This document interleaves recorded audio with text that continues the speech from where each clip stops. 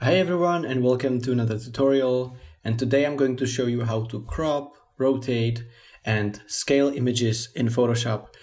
I think the best way to explain this is to consider a potential brief that you get from your client, so let's have a look at it. The brief says, turn this image into a 1080 by 1080 square with the car in the middle. Also, it needs to be flipped, headlights aiming downwards. Usually when you get a brief, you don't get specific steps, meaning like first crop the image into a square, second make sure that it's flipped, third make sure it's in the middle. You always need to break it down for yourself. So let's break this down into single steps.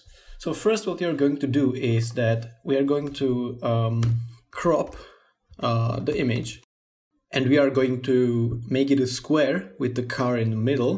Second, we are going to flip the image so that the headlights are aiming downwards. And third, we are going to rescale it into 1080 by 1080 pixels. So now that the steps are clear, let's get into it. I'm going to hide this for now, actually delete it completely. And first, let's start cropping. So the crop tool, you can access it in two ways. You can either click this icon or you can press C on your keyboard. So we are just going to press C. And as soon as you activate this tool, you get these little controls over here on the sides and in the corners. If you click and drag one of them, you can see what is happening. It's selecting the area that will be cropped. We can do it from all sides, from left, from the top, from the bottom, and also from the corners. And we can also, when we click and drag the image, it can be moved around, right? So for example, if you need to make some empty space at the bottom, you can do it like this. But we want a square.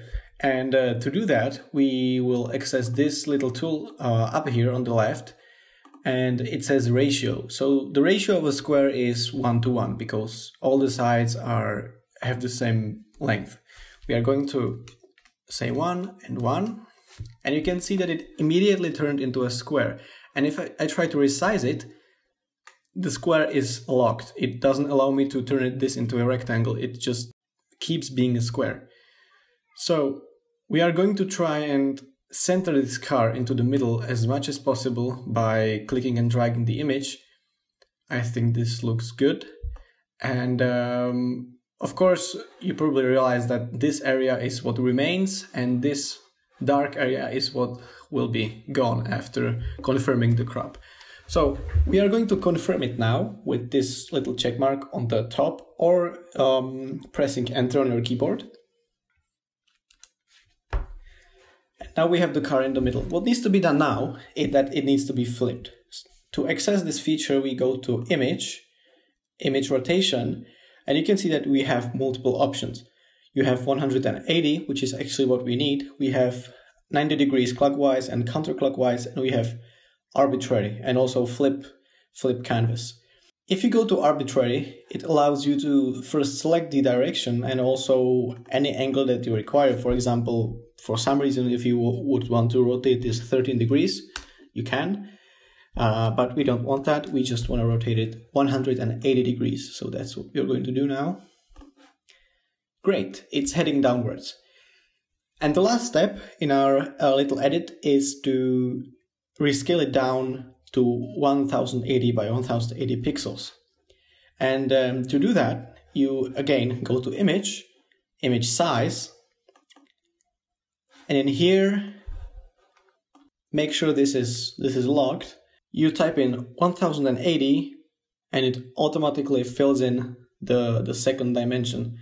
So now if we click OK, the image has been rescaled to 1080 by 1080.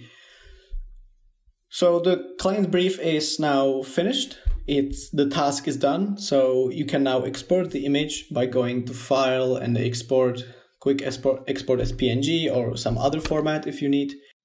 And we are done. You have edited the image according to all the specifications and now it's ready to be sent out to your client. Thanks for watching. Consider liking and subscribing if you found this useful, and I will see you in the next one. Bye!